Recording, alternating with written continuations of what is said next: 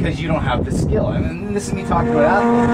Whereas if I tell one of our computer geek, you know, software engineer kind of guys, this corner's flat out, I've got to make sure he knows, but you're not ready for that. Rob, I know I can say it's flat out, and he's not going to attempt it until he's ready, because he's an athlete. Right. But other guys, I got to be careful what I tell them, because they might actually fucking try it. Yeah. I want them to know how far off they are, and I want there to be, I'm not going to bullshit anybody. Right. But I also have to make sure that they understand when it's time to apply that knowledge. And it takes a lot of time before you're ready to apply.